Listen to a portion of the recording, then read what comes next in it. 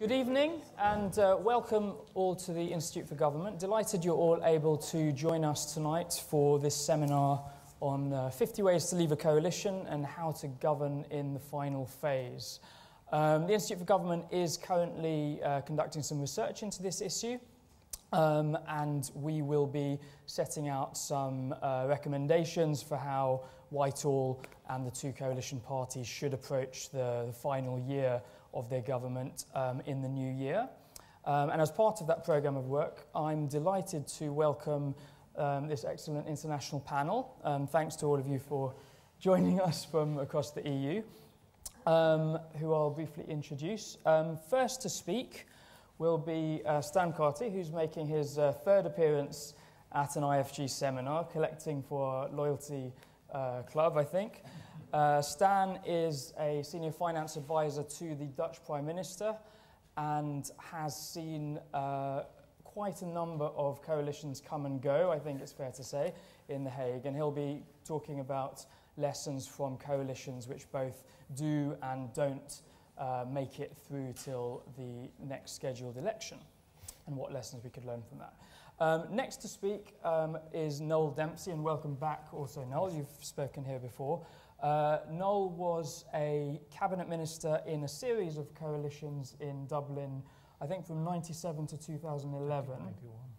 91. Right, so has seen again quite a range of different experiences of how coalitions end, and also has seen in the most recent coalition government that hasn't made it till the end and fell apart amidst financial crisis. So interested to hear about that experience. We'll then turn to Stefanie Bolzen, who is the UK correspondent of Die Welt and Welt am Sonntag. So we'll be speaking about recent German experience, where of course coalitions, the most two recent coalitions at least, have made it through the full 4 years, as most people seem to expect will happen here. And then finally, welcome to Magnus Wallerå from Sweden. Magnus is the State Secretary, so the head of the Policy Coordination Secretariat for one of the 4 parties in the Swedish coalition. And what's interesting about Swedish government is they not only have lasted the full term, but they in fact negotiate a joint electoral platform between the 4 coalition parties and then stand on that joint platform. So 4 different cases, and without further ado, I will ask Stan to kick off. Okay, is my microphone working? Maybe you understand me anyway. First, I would like to thank the Institute for Government for inviting me again. Due to the level of taxation in our country, we don't have any people left who can fund privately an institution like this. So be very careful with it and enjoy it while you can. But I'm very glad to be back here to tell something about Dutch coalitions. This is the order of my presentation, which will last around 10 minutes. In Holland, the electoral thresholds are very low. So that's why we have even the only animal rights party in the world who don't go for their voters, but actually only their only interest is animal rights. They have 2 seats in parliament, and just to give you an idea how scattered our parliament is. My job is basically to make sure that whenever politicians making whatever negotiations on whatever agreement, that they get the right numbers, the right info, so that their agreement can actually come into reality. That's basically my job. I'm a civil servant, I'm not a political appointee. I do have, of course, my own private political affiliation, but it has nothing to do with my job. I have been instated by a Christian Democrat Prime Minister. I now work for a Liberal Prime Minister, and I will try to work some more. I'm doing this work for 5 years now. So it's very different from how things work here in Britain, where every new Prime Minister takes in 200, 300 people in Downing Street and they start fighting with the departments. I will talk about that later. We used to be pretty stable in the Netherlands, but the last 10 years we've had very many unstable cabinets. You see here in red and green how it went with different cabinets. Still, the government itself went on pretty smoothly, I should say, as being a civil servant, I think. And I didn't know where to start, because each start, which year I start, it always gives you statistical changes. So it was very difficult for me to say, well, is the Netherlands stable or not? The last 10 years, the cabinets are very unstable. But still, during the reign of Queen Beatrix, who just resigned, we have only had 5 prime ministers. So I'm not sure if in 33 years. So you decide yourself if it's stable or unstable. Our civil service is really organized to face up to coalition politics, because it's the way it's working in our country. And 3 years ago, I was invited here to talk to you about how does coalition work, a coalition government actually work, because it was new to you and you were very much afraid that there would be no single line of command anymore, and what would happen if there was a minister from a Secretary of State from one party and then a minister from another party. Well, 3 years later, it still works here that way. I said to you, it's only the main thing of coalition government is it takes more time, because you need to talk to the different parties more. Maybe policies are also more balanced, because it's more because you talk more, so you get the edgy things, you get them out. And also policies may also be maybe too balanced, which would be a minus, because if no one recognizes the policy anymore, if you only have compromises, it's very difficult for voters to see whatever happens. So, and still, the invitation for this seminar still gives me the sign that you're still worried about coalition government. How are we going to survive that last year? Well, the Dutch advice to you is keep calm and carry on. And I'm going to split my presentation in 2 different areas. First, the regular endings of coalitions. How does it work in the Netherlands? And secondly, the irregular endings of coalitions. Our experience is the last year there won't be any new policy initiatives, except nice ones. Tax cuts, you know what. But my question to you is, if you be fair, is it really different from one-party government? I leave the answer to you. All eyes at the coming election. So politicians, they need to have some breathing space. They need to represent themselves to the voters. The Liberal Democrats and the Conservative ministers, they don't go here from door to door and say, well, we've had such a nice coalition. Please, I don't care if you vote the Liberal Democrat. He will say, vote Liberal Democrat. He won't say, I don't care if you vote Conservative or Liberal Democrat, because we work so well together. The last coalition, he will say, vote Liberal Democrat. So he needs, in the last year, ministers need to have some breathing space. That's what we do, what we accept in the Netherlands. In the last year of a coalition, you see that ministers take more personal freedom in expressing their views on policies, and people understand. And it's it's not a big thing. It's not that the ministry will fall apart. It's just a political view.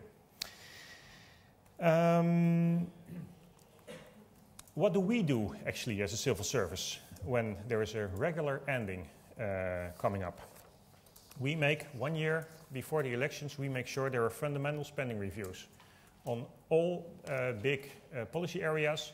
We prepare in a politically impartial way. We prepare documents for the politicians, for all political parties, governmental or opposition. We give them information about how to make cutbacks, or sometimes also how, if you want to spend more money, where could you use it? And sometimes we do in 2010, because of the big crisis from 2009, we did it for all the policy areas of the government, but normally we do it for several policy areas each year. 6 months before, and that's really something I think it's only happening in the Netherlands, we have the report by the Budgetary Framework Commission. It consists of 10 senior civil servants from Treasury, Dutch Central Bank, Central Planning Agency, Trade Department, Social Security Department.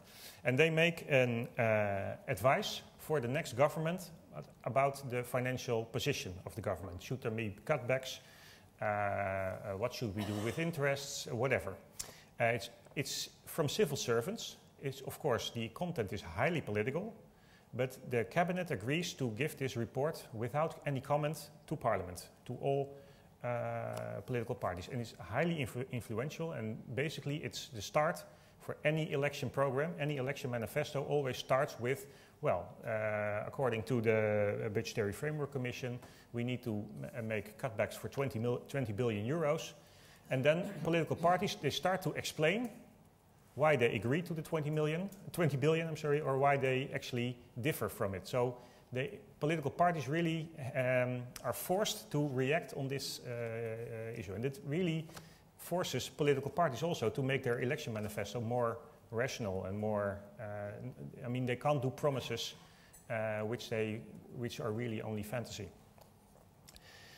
Then the Treasury, 3 months before, makes information on all the budgets, all the different budgets where there is slack or where you could take some money. And they also do it in an unpolitical way. So they make cutbacks or tax rises which would be acceptable for left-wing parties, but also for right-wing parties.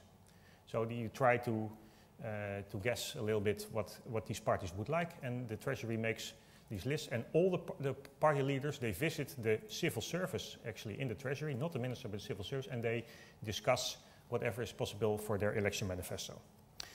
And then the most important one is the ex-ante appreciations of the election manifestos. Election manifestos are more or less published in the Netherlands around two and a half months before the election. And then our central planning agency, they start to make calculations of it. So they make clear which election manifesto gives the most jobs in the long term, the most jobs in the short term, which political party in this manifesto makes the best cutbacks in finance, or which manifesto does the best for education. So actually you get an independent report on which political parties do what. Well, of course, this is highly political stuff. You can imagine that.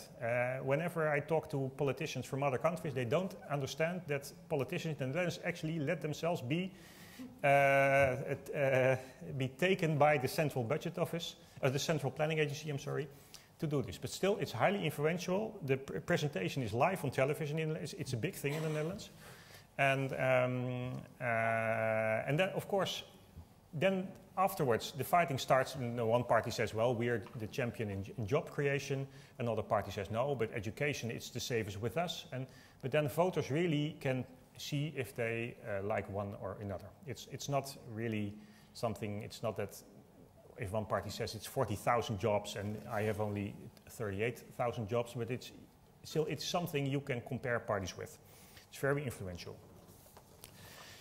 So, but this is what we basically do, the civil service. If there is a regular ending, we have this our work, how we prepare.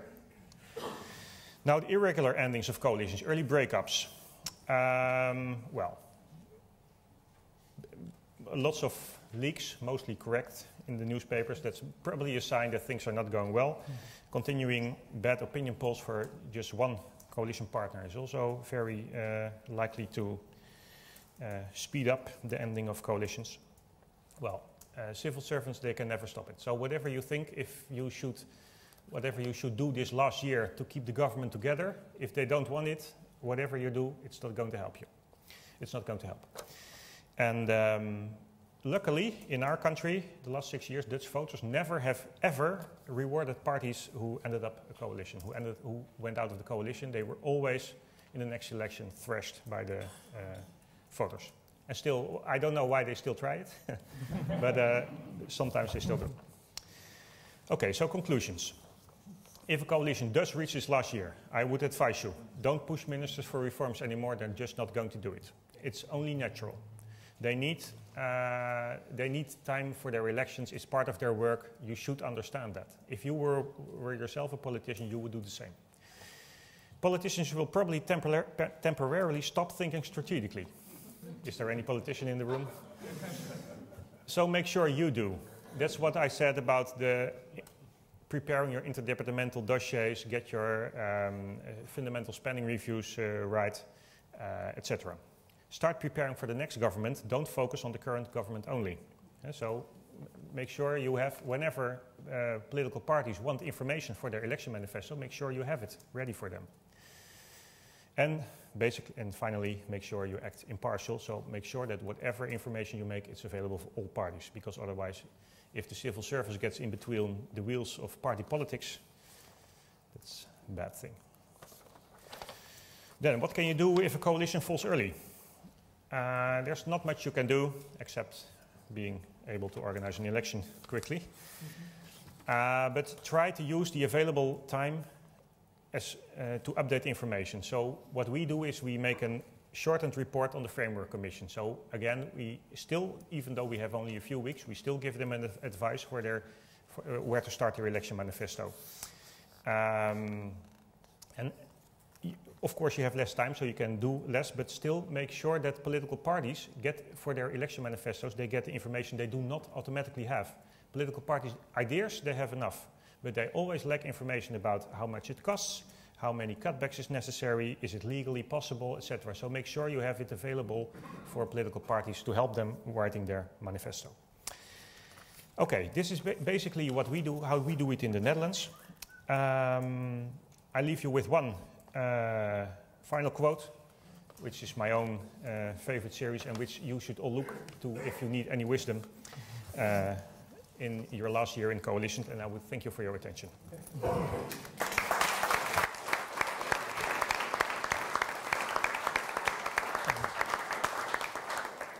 Well, Stan, thanks very much. Noel, I heard a couple of sort of chuckles of recognition at some of that, so very much look forward to what you have to say now. Very much, and delighted to be back with you. The first time I addressed this kind of a gathering here, I noted that there was a lot of trepidation about coalitions, and I could identify with that because for the first 50 years of our existence as a state, we had 3 coalitions which lasted about 3 years each. Since the early 80s, we've had 10 coalitions, and it looks like we will continually have coalition governments into the future. I listened very carefully to what Stan was saying, and he talked about politicians stopping to think strategically as it gets near an election. I beg to differ with him. They do think very strategically running up to an election, but only from an electoral point of view, not from any other. I'm going to speak about this in the 10 minutes from a political point of view, and now having the benefit of being out of the political system, I probably can see things a little bit more clearly than I could when I was in the middle of it. One of the questions that was posed to me in relation to this, and that we were all asked to address, was what are the challenges facing coalitions in governing right up until the next election. And I suppose the biggest challenge at this phase of government is very simply electoral nerves. They're suffered by all politicians at all times. The minute one election is over, they start thinking about the next one. And obviously, when you're just going into government, the electoral nerves are very calm and soothed. But as you get closer to the end of an electoral cycle, they start getting very, very nervous again. And in the last 12 months, I think that electoral nerves becomes electoral paranoia. And that is the big danger, for not just for a coalition. I was in a single party government as well, and the same thing happens. Everybody gets very, very nervous, and I would agree with Stan that in the last 12 months of an election, or the run into an election, don't expect that kind of strategic thinking in relation to budgetary matters, policy or anything else, except perhaps in the back rooms of the parties where they're devising the manifesto to put to the people in the next general election. That paranoia or nervousness intensifies, I think it's fair to say, in a coalition government, because both parties, while they want to continue to govern, they don't want to give their partners in government any electoral advantages which can be used in the election campaign. And that at its worst, can lead again to this type of paranoia. It can lead to legislative and policy development paralysis for government. And I don't think any country is different or any political party is different. You don't come out with brand new innovative policies, except perhaps tax cuts or whatever else it is, in the 12 months before you expect to have a general election. It's not good policy from any point of view. One of the best ways of counteracting in a coalition, counteracting the nerves, counteracting the difficulties that might arise, is sticking to the programme for government. There are still large parts of it usually that have to be finished, that have to be obligations and commitments that have to be met. It was a blueprint when you started out as a coalition government. You agreed it in the cold light of a distance away from an election campaign. It was a good idea. Both parties felt there were good ideas, good policies and so on.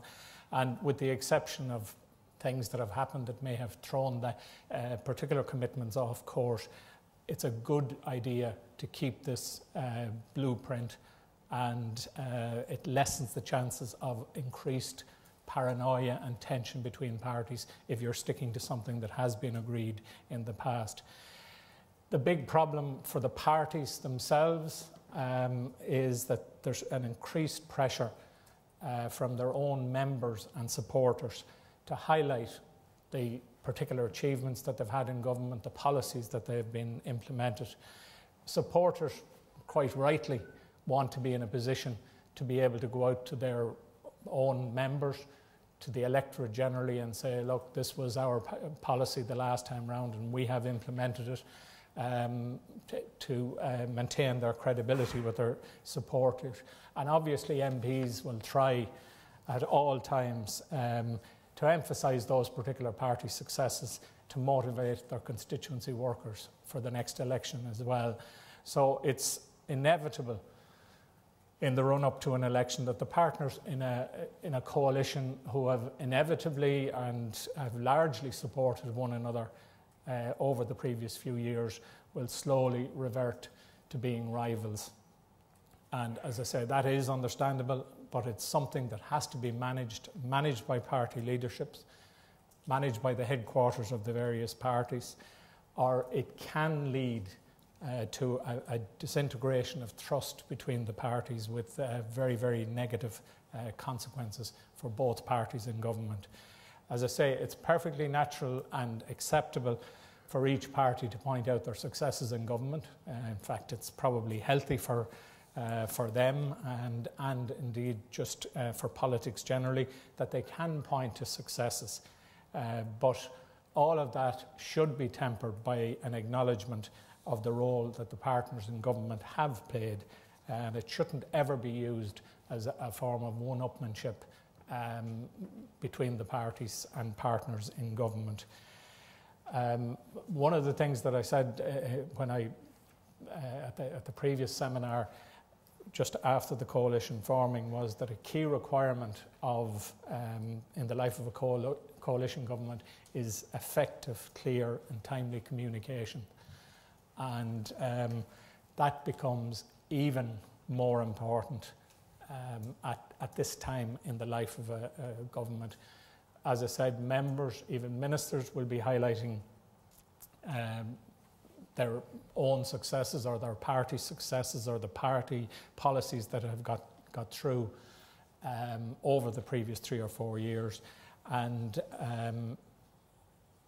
if that gets totally out of control, it can result in disjointed government.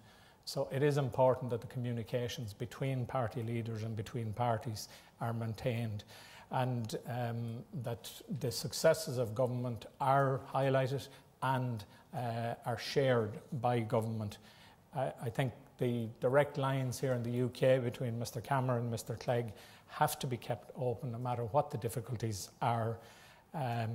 If that fails, then even at this stage of the lifetime of a government, it can have devastating effects in the relationship between the parties and on the government itself.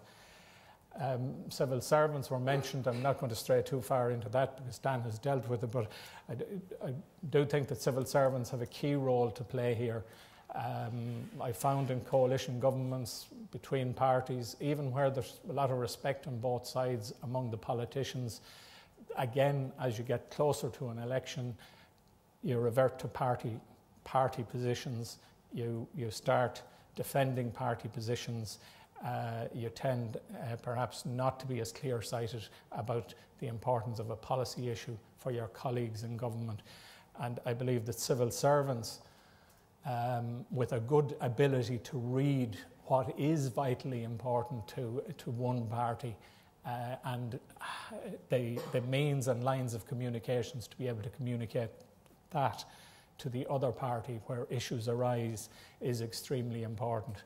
I'm not advocating civil servants get caught between the political parties, but I think it is important that sometimes that outside view where a civil servant in a non-partisan way can quietly point out this is of crucial importance, don't underestimate the importance of this to the one or other of the parties. It can be hugely important.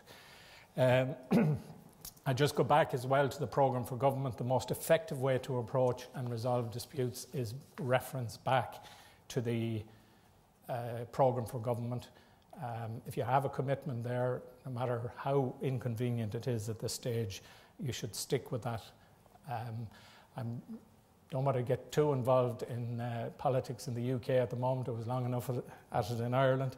But it just, from a distance, it appears that the most recent dispute or argument that's going on in the government in relation to energy policy might be a good thing to highlight what I'm talking about.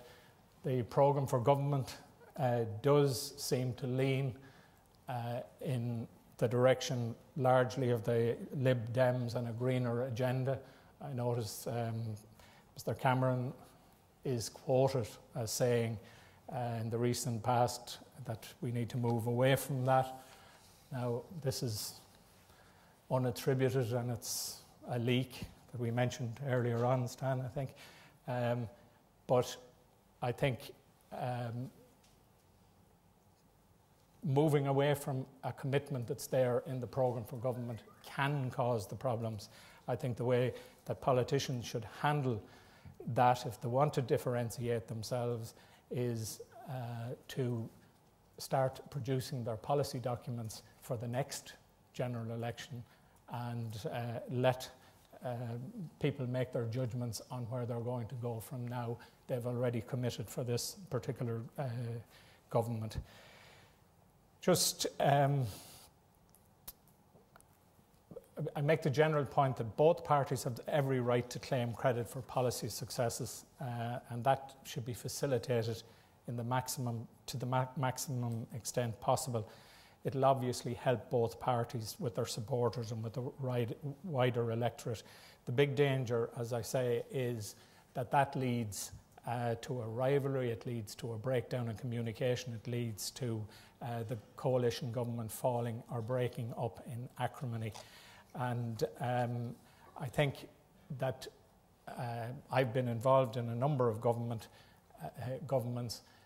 and I'd agree with Stan's lesson there. When governments, coalition governments, break up in acrimony or in a row, both parties generally suffer. One will suffer more than the other, whoever was seen to be the bully, and that's usually the larger party that gets that. But neither party really benefits from an acrimonious breakup. So it is an important lesson, I think. The governments that we had in Ireland, I was part of 5 coalitions over the almost 20 years in government. I witnessed a 6th from opposition. 3 ended prematurely and in acrimony, and 3 went the full course. The 3 that survived, strangely enough, and went the full term were the ones that would have been given the least chance of surviving at the outset. The 3rd coalition was definitely one that was seen that would not work because it contained politicians from the right to what passes as the extreme left in Ireland at the time. But it did survive and had a common platform in the next election. The ones that ended in acrimony, again, emphasised for me the importance of trust between the two leaders and between the two parties. Two of them fell because of a breakdown in trust between the leaders of the parties. And these things don't happen by accident. I think they can actually be avoided. The last government in Ireland, and I was asked to speak specifically about this, and I'll finish with it, was Fianna Fáil, who had the largest number of seats, dominant party in Ireland for 80 years, with 78 seats in this parliament, 6 seats with the Greens and a number of independents. The relationship in government wasn't an easy one from the start, but because they were so different, I suppose, in political outlook. But the negotiations for government built up personal relationships. But the breakdown of that particular government can be said to have been because of the inherent instability and lack of experience of government of the smaller Green Party. I would say that, wouldn't I? And the unprecedented external economic pressures faced by the Irish government over the 2.5 years that government was in place. It's not really a very typical breakup of a coalition government because the pressures that came about externally even more so than internally. But if people want to ask me specific questions about that, they can do so. One final point in conclusion. I was very opposed to the first coalition that we entered. I believed it was inherently an unstable form of government. That's going back to the mid-80s. But having experienced them over the years, there's absolutely no inherent reason why a coalition should be any less stable or effective than a single party government as it heads to an election, or indeed at any other time. The effectiveness of the government will be decided by the maturity of the two party leaders and the parties themselves and the shared commitment that they have to delivering on a programme for government. Thank you.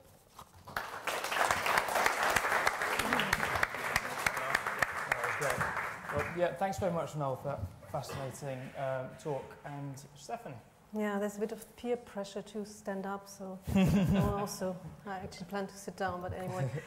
It's actually very timely to talk about coalitions in Germany. We were just saying that because yesterday morning there was finally an agreement in Berlin. There's the third grand coalition to be formed in Germany, which, as you might know, will depend on a ballot of the membership of the SPD in the until the 14th of December, which is to be seen whether the members of the SPD will really endorse this coalition treaty. But as the headlines say, Merkel has moved pretty much to the left, so chances are good that the SPD membership will say yes.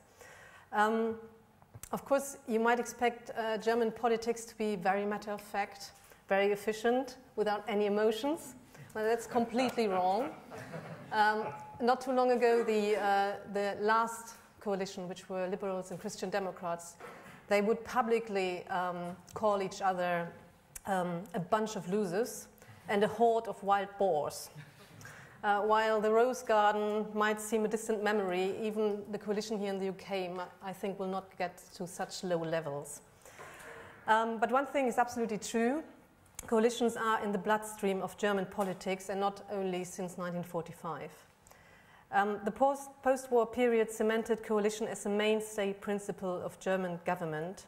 Only once there has been a single-party government, and that was in the end of the 50s, 1960, when a small party merged with the Adenauer's CDU at the time. So why is this so much in the bloodstream? Of course, it's due to the proportional electoral system that we got. But there are also other factors. Because of the federal system, there's always the risk of having an opposition in the Bundesrat, which is like the second chamber.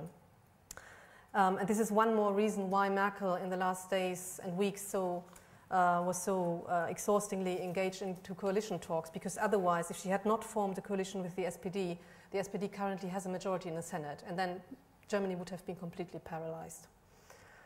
I'm also coming back to Merkel in a minute, because I think you can't talk about German coalition politics if you don't talk about Merkel. Well, there's always a lot of talk about the imminent threat of the coalition breaking down, because that's a great headline, and you have it here in this country so often, and in Germany you also have it very often, and the media loves it. But of the 17 coalition governments in Germany, since 1945, only one broke down. That was beginning of the 80s, when the Liberals left the coalition with the SPD, and then Helmut Kohl won the elections, and we had 16 beautiful years of CDU, and that was the happy times before the reunification. But still, of course, there are lots of tensions and a lot of conflicts, and sometimes also very deep ones. But still, in general, coalitions in Germany stay the course. Because, and this is what the panel said before, the electoral risk for both parties is too high. You can see it immediately if there was actually, the last coalition was quite a disaster, and they were constantly either in rows with each other or within the party, and their polls would just go down. The parties, not Merkel. Merkel stayed always on top, but the parties really suffered because of constant rows in their coalition and within their parties. So German voters quickly punish parties that so obviously put their own interests above the national responsibility. Opposition ist Mist. Opposition is crap. Franz Müntefering, the former SPD's general secretary, once famously said, well, politicians want power, and that's why they are where they are. But in recent years, what we have seen is that power for the junior partner has been almost as crap as opposition. The smaller party in a coalition runs the risk of paying a very high price for their share of power. At least this was the case in the two last mandates, the last two coalitions in Germany. So since 2005 to 2009, we had the Grand Coalition, and then 2009 to 2013, the CDU and the FDP. So in 2009, the SPD sunk to its worst result ever, and still has not recovered really. And only 2 months ago, the FDP, the good old FDP, the German liberals, were thrown out of the Bundestag. We have this 5% threshold in Germany, and they only got 4.9%. And so after 64 years in the Bundestag and 46 years in government, they were kicked out of the Bundestag. And they have been 46 years. That tells you already that actually the liberals were always the matching partner, mostly for the CDU, but also sometimes for the Social Democrats. So what happened in both cases, what remained with the voters was that these parties did not stand up for their policies and principles for which they were actually voted for. And supporters of the SPD in that case were angry because, among other things, the party agreed I think in 2005 already, to raise the pension age to 67. And the liberals lost credibility mainly because they failed to deliver their one and only promise, which were tax cuts. There's another factor which is important looking at coalitions in Germany recently, and this is that the political landscape has become so much more dynamic. So in the 80s, we had the Greens, which joined the coalition with the SPD in 1998. Then after reunification, of course, the Linkspartei, the Pirate Party, which was kind of a phenomenon, but they were still around, especially in 2010-11, they won some Länder elections. And then most recently, the Alternative für Deutschland, which is more or less a single issue party, but they were, well, what their program is that they want Germany to leave the euro. And they were only founded in April this year, and in September, in the elections, they got 4.5%. So that's a huge thing, and they mainly got votes away from the FDP. So looking at this, obviously the pressure on parties has become so much bigger. And it seems like the electorate is conscious of that, because before Merkel, the CDU, talked first to the SPD, and then they talked to the Greens. And when they were talking to the Greens about talking about a coalition, there was a poll, and 48% of the Germans said that they thought the Greens should not join a coalition with the CDU because they would come out harmed. They could not be in a coalition and keep their spirit. And this brings me, of course, to talk a little bit about Merkel, and I think many people in this country are intrigued by her. She's been described as the black widow of German politics and the politician who kills all the alpha males around her. She seems to be the politician who's absolutely immune to this ever more political competition. Whatever is true, but she definitely has changed the game. And maybe because she does not really have a program, she doesn't really have a strategy or a vision, but she's very flexible and very adaptable. And be it the nuclear issue, which always was a green issue, or be it minimum wage, if necessary, she changed the politics, and then the parties who stood for these policies actually had lost them. So she has risen above the mere job of a chancellor, and for years now has achieved an almost presidential status. So for her, coalition partners come and go. And so the eve of the last coalition between liberals and Christian Democrats got pretty nasty. They stayed, of course, together until the end, because you do that in German politics if you can, not like in the Netherlands.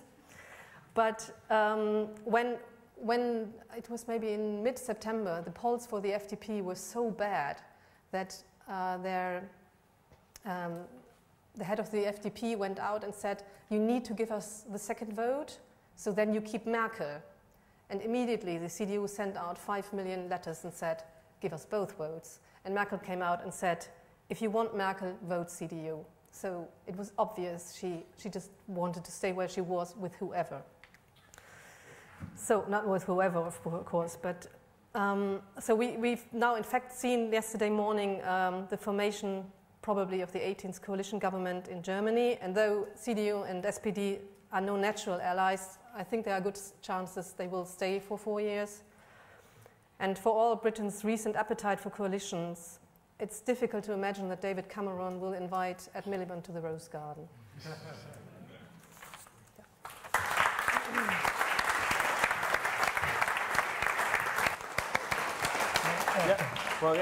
Thanks very much for that, as you said, very topical discourse on German government. And now Magnus. Yeah.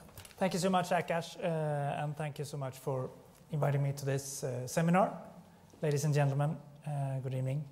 I will start with like Stefanie, with the national stereotype, this time about Sweden.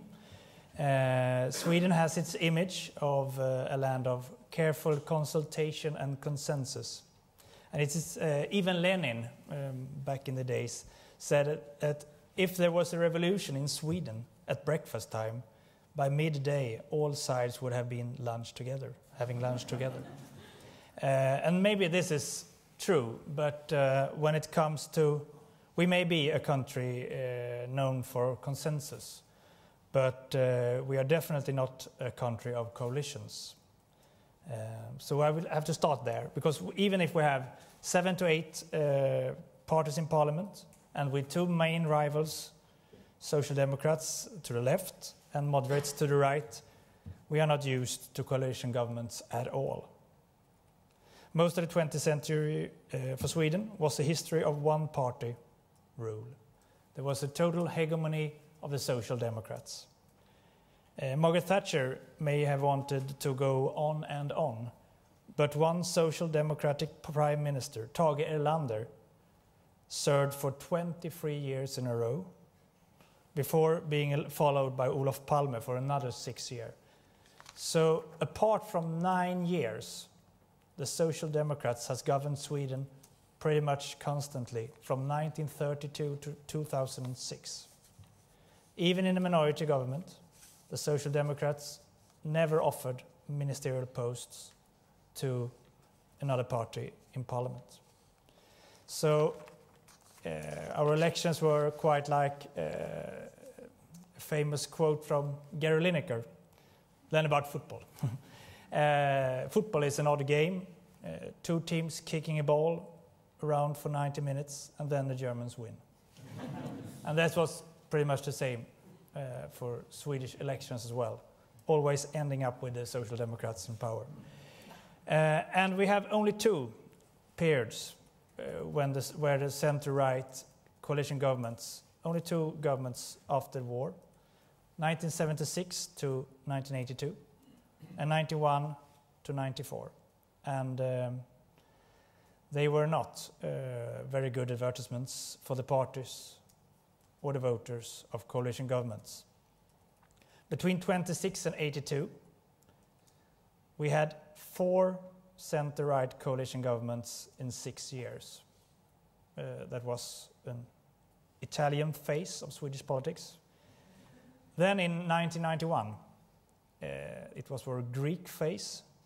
We had a deficit as large as Greece, and we had a central bank base rate reached 500%. And the incoming 4-party coalition was a classic forced marriage coalition based on a single newspaper article written by 2 of the 4 parties. So the start wasn't that good, and the end wasn't better. The party leader from the Center Party, which I represent, Olof Johansson, left the government 3 months before the general election over the building of a bridge to Denmark, whilst leaving the party still inside government. The party leader left, the party stayed. Amongst 50 ways of leaving a coalition, this must indeed be one of the most odd ones. But that was history. Up until 2006, when a former coalition of the 4 center-right parties, the Alliance, stood in the general election and won, and we won again in 2010, twice in a row.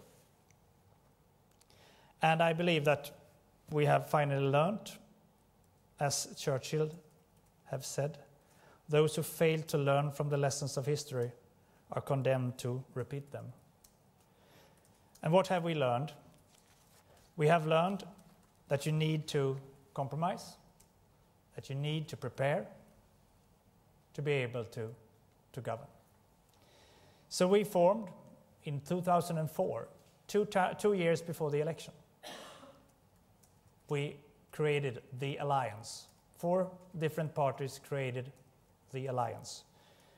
We formed a common pact and platform for a common direction. We had both a common manifesto, but also individual party manifestos as well. And we had a pre-election deal in 2006. We made a new one before the elections in 2010. And we are now in the beginning of the process of creating a common manifesto for the general elections in September 2014. So we have the mandate from our party members to go to the voters for asking for a 3rd term as the Alliance. So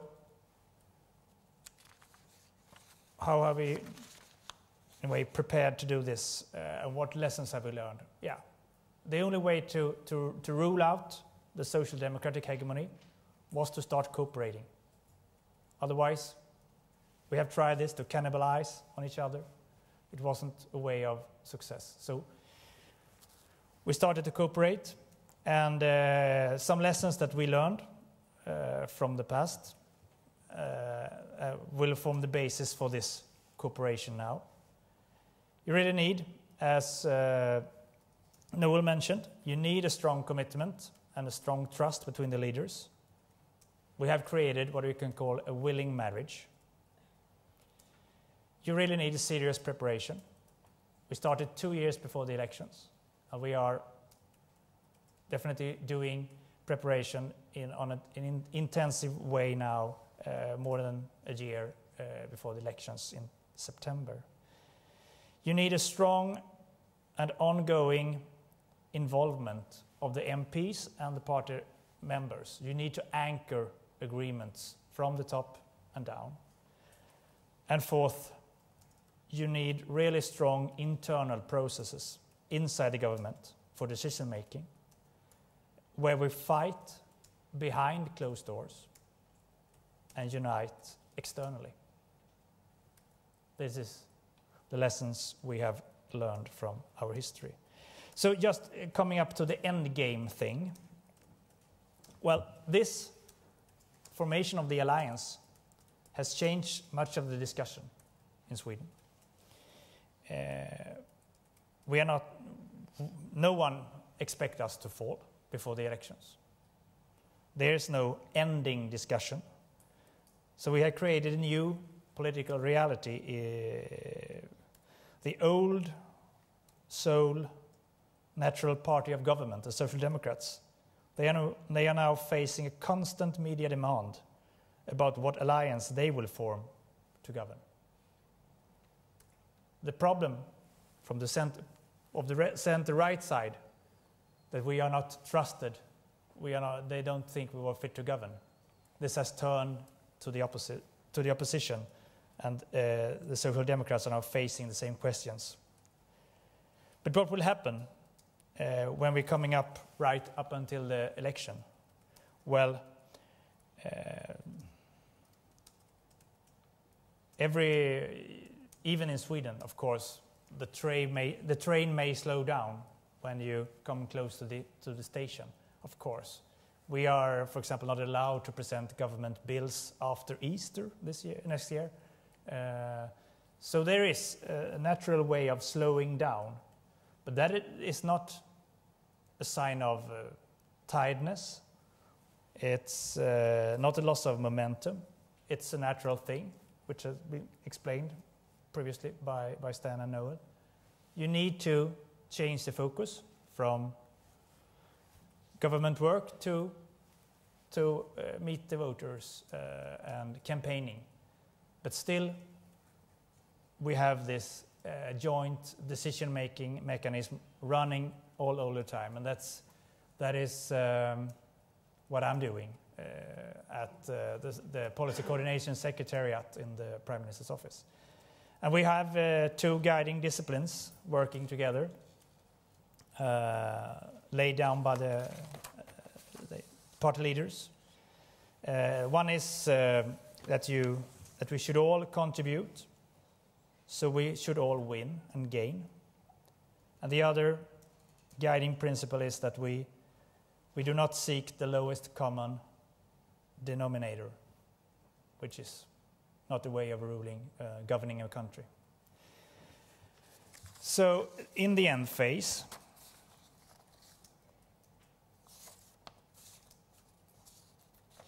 I think you can follow the recommendations from Stan. Keep calm and carry on.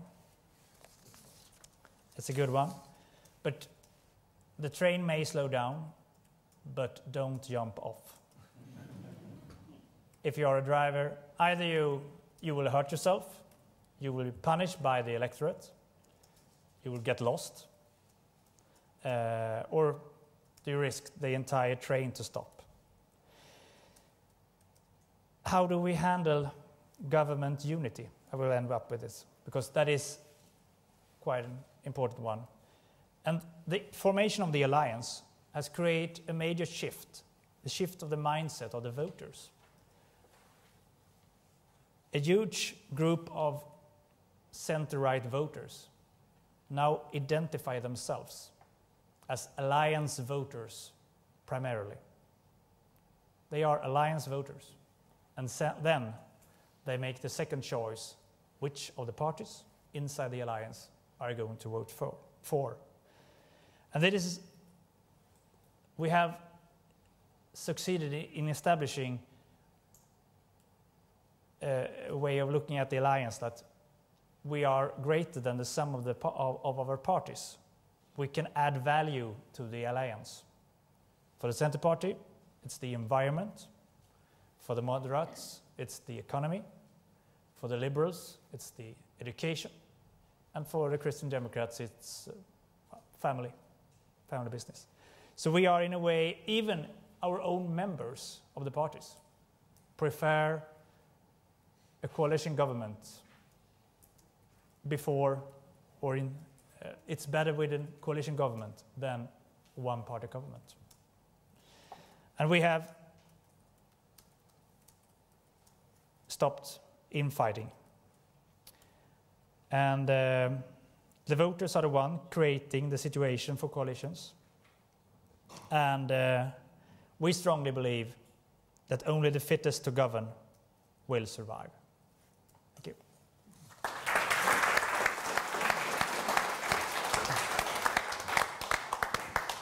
Thanks, Magnus. Well, we've had 4 very different and I think all equally fascinating presentations. We've had quotes from Sir Humphrey, Lenin and Gary Lineker. I wasn't expecting one of those.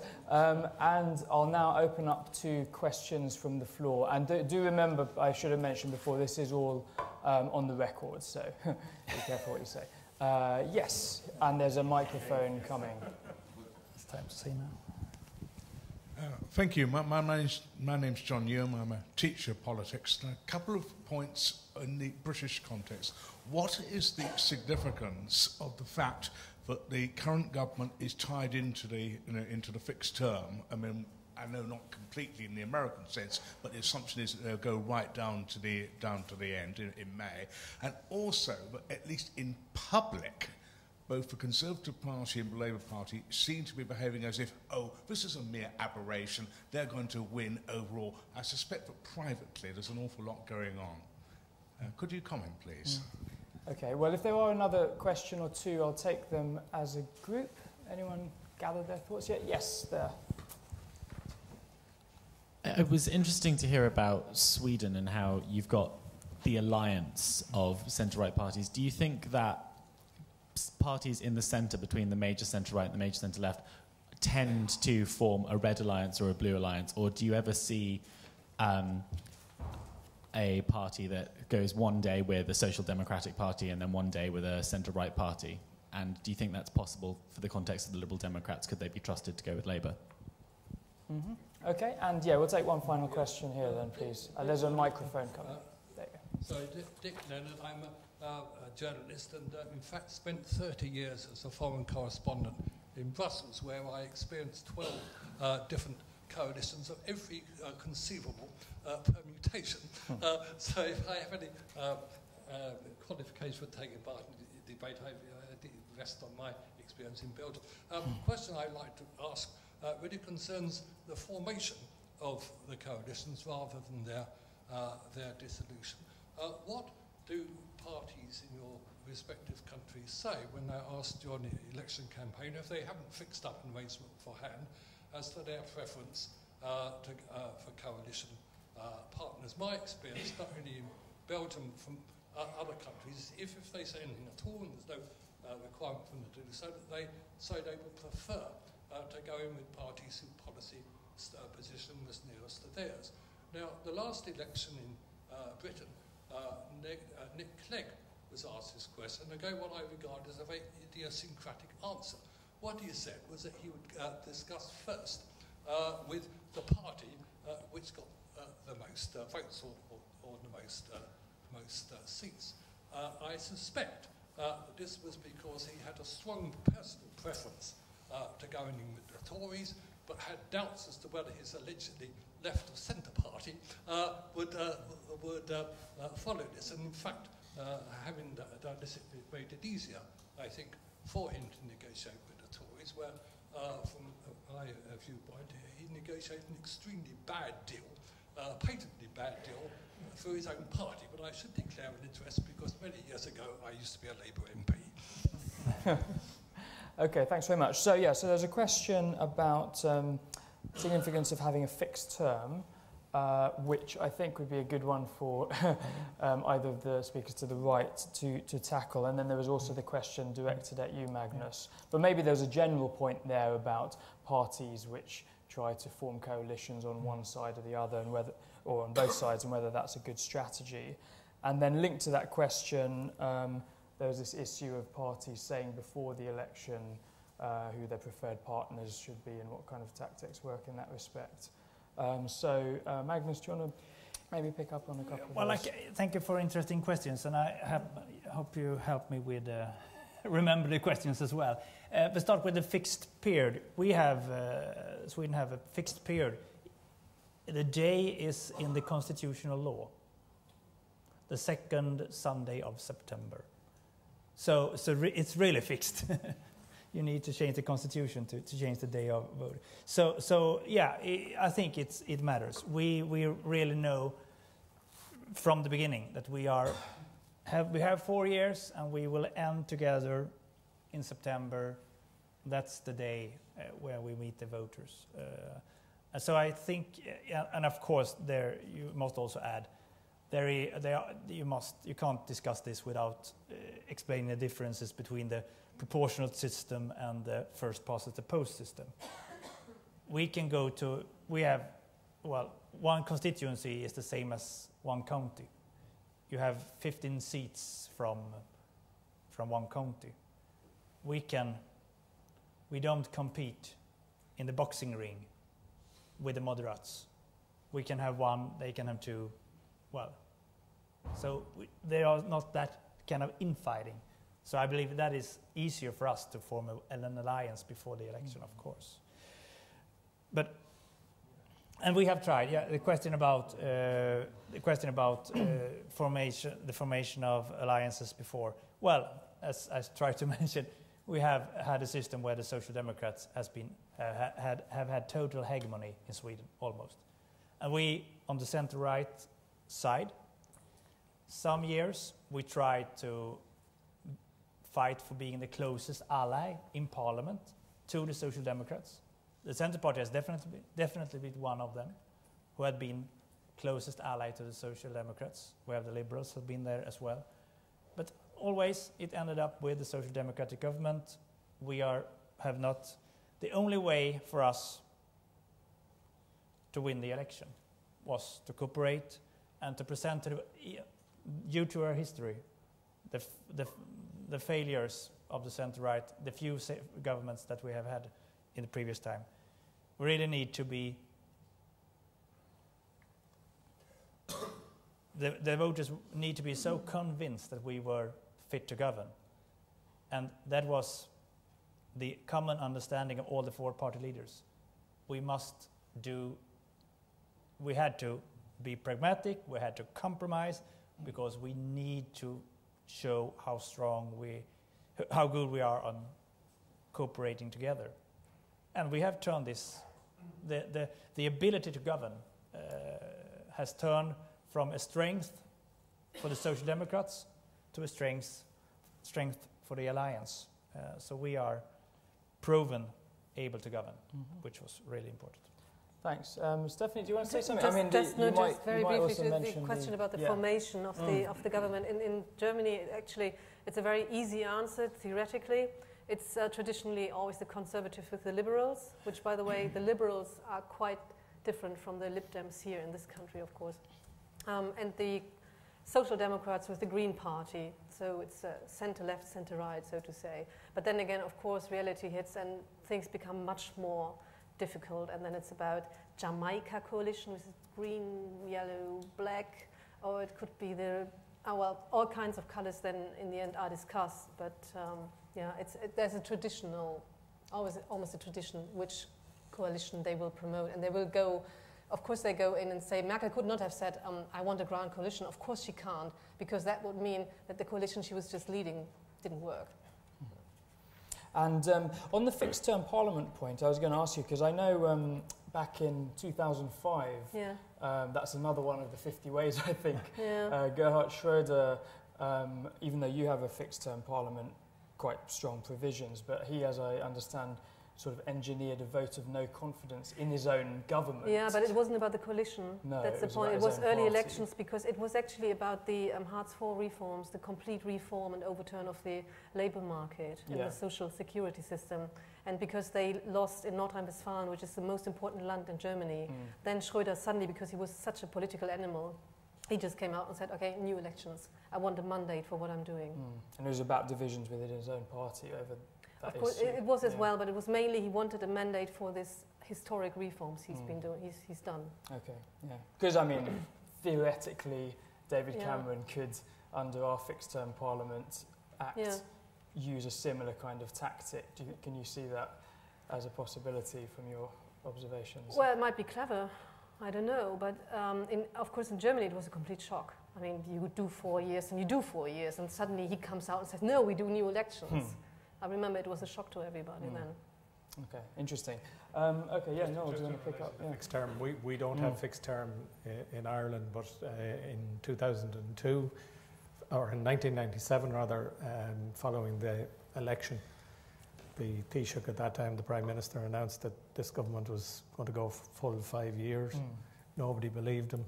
The opposition geared up the usual time, about a year before the election was due to, blew all their policies and everything else. It went the full term. He was returned. He did the same thing in 2002, returned again. 2007, returned again, saying we're going to have a 5-year term.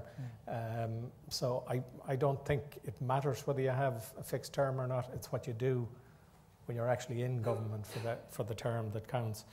And in relation to Dick's question, just about stating which party you're going to go with or anything else, the answer an Irish politician will give you to that question during an election campaign is, we are fighting this election on our own platform. We want to maximise our own votes, and we're not tying ourselves to anybody until we see what the people decide, and they look at it at that stage. Ironically enough, the Labour Party in I think it was the 2002 election, had a pact with one of the larger parties, lost out in that election 2007. They had no pact, refused to do it, and they lost out in that election as well. You know, they would usually be the minority party in coalitions in Ireland. So that's really the way they answered. Nobody commits themselves beforehand or even during an election campaign as to who their coalition partner would be.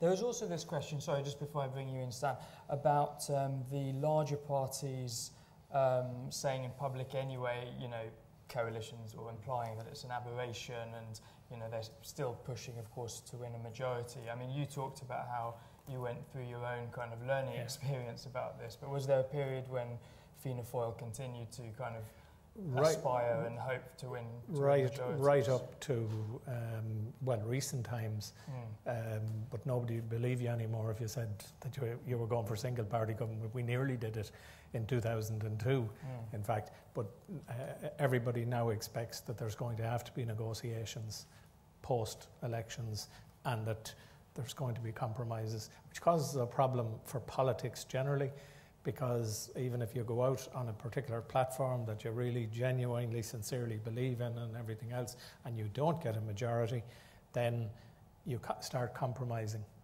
and you immediately start losing when you start compromising. And that does cause its own difficulties. I'm sure. Stan, do you I think there's actually one common answer to all the underlying common answer to all the questions you just asked, and that's that basically the politicians, they behave according to the system you have in your country. The system in Sweden with fixed terms with right-wing parties who really have they're really obsessed by social democrats being so long in power. It makes them, there's enough centrifugal powers to get them together. The electoral system in Britain will make a coalition highly unlikely. I mean, the thing that it has been last time, it was for the first time in 30, 40 years, I think, that there was a hung parliament. But then in our country, in my country, where one single vote can give a political party an extra seat or not, political parties in my country would be very unwise to say before the election with whom they would participate, would try to make a coalition, because if the Labour Party says, well, we're going to only with left-wing parties, then they're right-wing, they won't vote Labour anymore. And if Labour says, well, we're going to do a coalition for the middle, then the left-wing of the Labour Party falls. So they don't say anything because they want to keep as many votes as possible. It's just, politicians are not difficult people. They really are working the way the system asks them to do in the most effective way. So that's why I think a coalition in Britain will be very unlikely.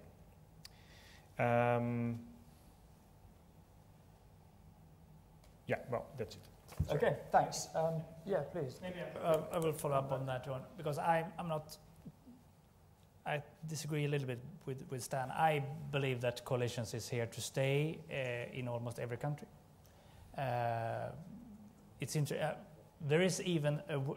is no expression in Swedish for the term of hung parliament, because every parliament is a hung parliament.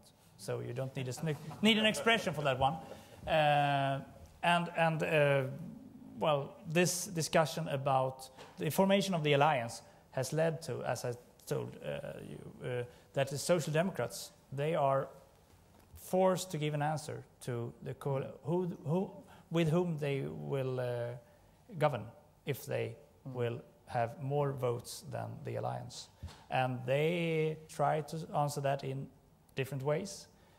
They try to split the alliance, inviting us to join or to have an open question. But they have for the second election in a row, they have told the voters that they will not be able to govern for themselves next time, which is historical. Thanks.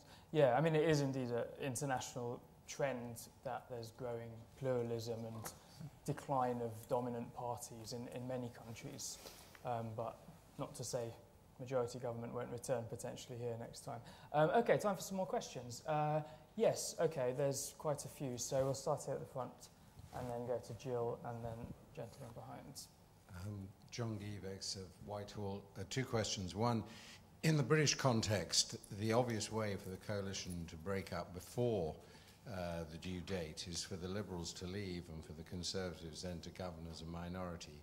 And they must be furiously wondering whether that will tell to their advantage or disadvantage. So I'd like some views from the panel on how that would likely play out. And I can't forbear from asking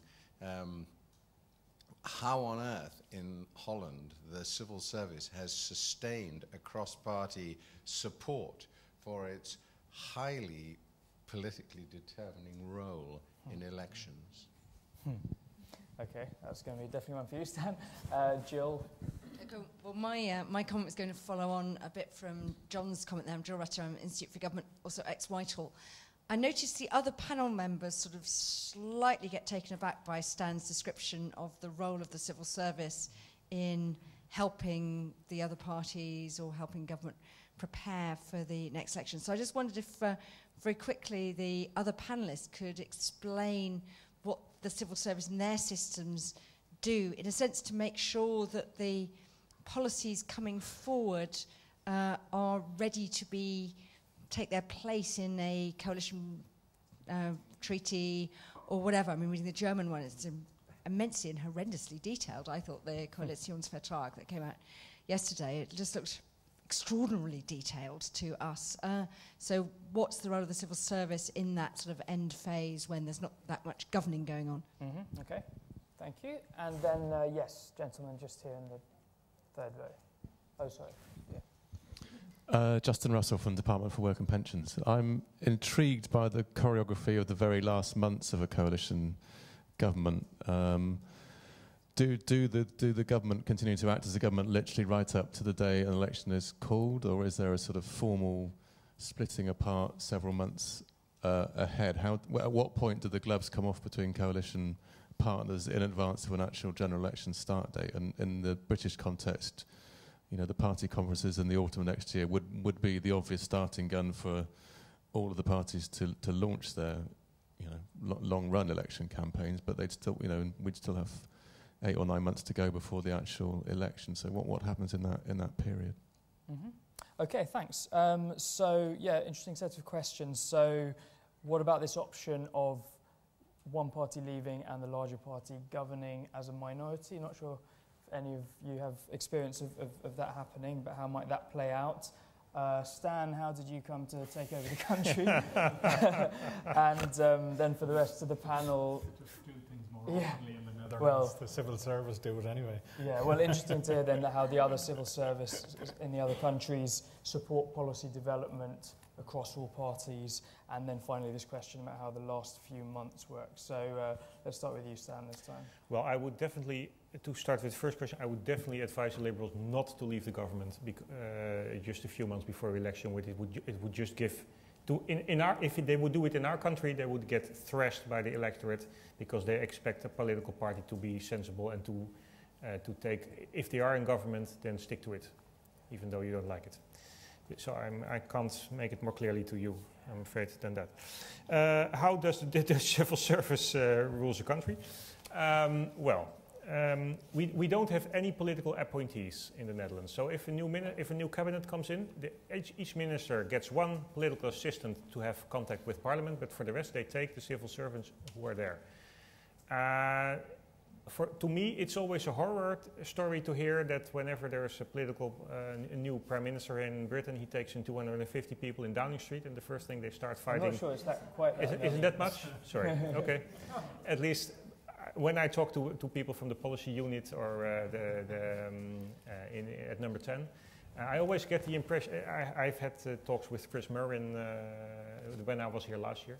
And they gave me the impression that then it's really difficult for a new prime minister to enforce his ideas, or to implement his ideas, because there is always a fight going on. Well, not a real fight, of course, but you know what I mean, between the center of government and the different departments. If I'm talking total nonsense here, if no one understands what I'm meaning, it is true. Luckily, there is someone here saying, I won't ask which department you're from. We don't have that, but it's also a responsibility, because if we are very lucky in the Netherlands, the civil servants, to still have the trust of our politicians. For some reason, they still believe what we say, and I'm very happy with that. But it also gives us the responsibility to accept that politics do a different job than civil servants. So we need to help them, and I think we need to help them doing their job. So that's why we are we never have any political judgment, but we try to give them as much information for them to take as good decisions as possible. But that's really, you understand what I mean? I see. Mm-hmm. So that's why we do this election manifesto engineering calculations. We do this, we deliver them all their cutback possibilities, tax raise possibilities. But you also have to do it in a apolitical way. So we try to think for cutbacks for the moderates, the right-wing people, but also for the social democrats. It's actually, yeah. I just brought with you, this is the calculations of all the election manifestos which is published by the Central Planning Agency. And then they really compare all the civil service. It's actually very easy, because afterwards, when they do the negotiations, you already know what kind of policy statements they're going to make, and actually what the Treasury think it will give in money or whatever. So it also makes it easy to draw up a coalition agreement. Yeah, but of course I'm grown up into this system, so I like it very much. But I don't know if it would work in a highly politicized world here in Britain. Okay, thanks. Yeah, no, please. Again, I'd echo what Stan says about leaving government. Unless there's a very, very good reason, and the only really good reason is if somebody says, you know, this commitment we've made in the programme for government, we're reneging on it. The other party says something along those lines. If you leave government, it'll be seen as petulance. You will suffer for it. I'm not saying that we'll say if the Lib Dems leave, that'll give the Conservatives a clean run or anything else. In the last government that we had, the Greens in November, 2 years short of a full term, they announced that they'd support the budget and some fiscal measures that had to be taken, and support the finance bill, but then they would look for an election to be called, which effectively ended the government. The budget passed. The Troika came in. The election was called in February. There was no Green TD returned, and Fianna Fáil, which would have had 35 to 40% of support since the foundation of the state in the since the 1930s, ended up with 16% of the vote. Both parties were wiped out in the election campaign. Now, part of that, I have to say, was because of the economic tsunami that we had, but some of it also. We A couple of the other coalitions that we talked about that broke up in disharmony that Fianna Fáil were involved in. Fianna Fáil lost seats. The smaller party actually won seats in one of the elections, but in the other one, and we lost, but in the other one, both parties again. Where it's where there's acrimony, where it breaks up like that, inevitably the parties in government will suffer, because the opposition can say, look, these people can't get on, they can't, it's so. I'm actually fascinated by what Stan said. We have the total opposite in Ireland, really, in many respects. Civil servants, the minute an election comes, civil servants take one step back from the political system completely. And, you'll get backup, but it's all scrutinised to make sure that it is, this is ministerial business you're doing, that you're not going off to do a canvass or whatever else. Now you'll do official openings or whatever else you have to do in your diary and so on, and you'll get backup for that. But anything at all that smacks of anything to do with the politics or the election campaign, it's a no-no as far as civil servants are concerned, irrespective of what party is in power or anything else. And the negotiations for the programme for government don't involve civil servants at all. I negotiated 5 or 6 of the programmes for government with 2 other government colleagues or 2 other party colleagues and the opposition. Where the civil servants will help is a little bit like Stan's scenario is, and it was often used, I'd have to say, by my party, who was in government most of the time negotiating the thing, when you were getting a particular set of policies that you really didn't think were feasible, you'd say, well, we'll send these to the Department of Finance and we'll get them to cost them and so on, and we'll make a decision then. And that worked, but the smaller party could go to the Department of Finance as well and make sure that we weren't pulling a fast one, if you like. The Department of Finance as well will have a look at party manifestos prior to an election, and they'll see if the sums add up. And they will say to the party, well, the sums add up now, but they won't make any comment on the quality of the things, or whether we have the money to do it, or whether it's mad or anything else. They'll just say the sums add up, like if you're spending this amount, you have provided for it in income. But it's parties like to be able to say, we went to the Department of Finance and they said nothing with it. I think the Department of Finance are getting a bit fed up about it because they're being used as an endorsement for party policy platforms when they don't really agree with the policies that are in it. But I'm fascinated by the way they do it in the Netherlands. I think it'd be a great system. Politicians everywhere, but particularly in Ireland, they never like telling people the cold hard facts of things, but they're not bad actually.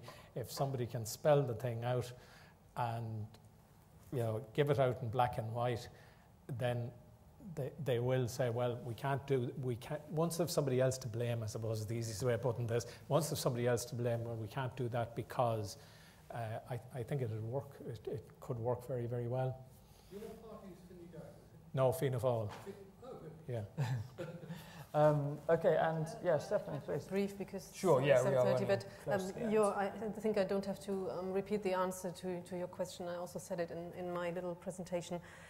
Jill's question about the poor civil servants. In fact, it is. I think the coalition agreement is 188 pages, and so it goes really into details about everything. And the nice thing is that after the mandate, after the term, you can look at every point and you can say that they didn't do this, they didn't do this. So that's also for the press a very nice thing. But talking about the bitter job of civil servants, before I came to London, I was based 4 years in Brussels, and I could witness how much the civil servants can get paralyzed by a coalition. And this was, for example, the case with the Directive for Energy Efficiency, which was highly controversial in the coalition because the Liberals, who have the who had the Ministry for Economy, didn't want all this efficiency stuff because it's very expensive for the industry. And the CDU, which in the Environment Ministry have very hardline pro-environment people, they wanted this directive, and nothing happened for, I don't know, 2 or 3 years. I mean, probably the civil servants in other countries were very thankful because they didn't have to work. So these coalitions, if they have like a counterweight in different ministries, it can really become a disaster when you have to have a policy which has links into different departments. And the last thing about how long civil servants have to work, or if they can go and have a coffee 6 months before an election. But in Germany, because the last coalition was such a disaster, they, in the very end, in the run-up to the elections, try to bring a lot of things through, actually. And so just to create a last positive impression. And so the civil servants, I think they had a lot of work in the end. Okay, and final word, Magnus. Yeah, and to start with, I think the German government need a policy coordination secretariat. Then you could solve these problems, or try to solve them at least. Coming to this about leaving a coalition early, well, I'm afraid I would not be in a position that I could advise. But if it had been in Sweden, you should have been punished quite severely if you jump off a coalition before the fixed period ends. We had one example in the early 80s when the Moderaterna, Tories, left the government and tried to gain, and then they gained from it because they turned into, in a way, true right flank, ideological. They could be stronger there. So they actually gained from leaving the center-right government. But that is, I think, the exception. When it comes to the civil service, you can say that we have 4,000 civil servants in Sweden, 200 political employed people, including the ministers. We have a budget period so we are in full-time operating, working with the budget for 2015, and then of course the government are preparing the budget bill, and they are working with the budget bill. But there is a delicate balance between preparing the budget bill for 2015 and what is more like the political party thing. So there is an ongoing discussion, and we meet civil service saying that, is this part of the budget or is it part of something else? You have to have that balance. And of course it's quite hard to see them preparing for a shift. They, of course, reading the manifestos for the opposition. They reading their budget proposals, in able to prepare if there will be a shift in September. So, but that's their role. But as long as it's connected to the budget or connected with ordinary ministerial work, of course they still work with the government. Just ending with the discussion about the last phase of before the election. We have election in September. The Alliance present the common manifesto is launched by the end of August. And the party manifestos are launched in the beginning of August. So in a way we have first a period where the parties can raise specific issues. Then it's all moving towards the common manifesto. And then we are working with that one. But as we have told the voters, we are going to seek support for a third term. Then, of course, we not do that much of infighting. Okay, thank you. Well, apologies to those who didn't get to ask a question, but please do join us for a drink on the landing and continue the conversation there. And finally, please just join me in thanking the panel for excellent discussion.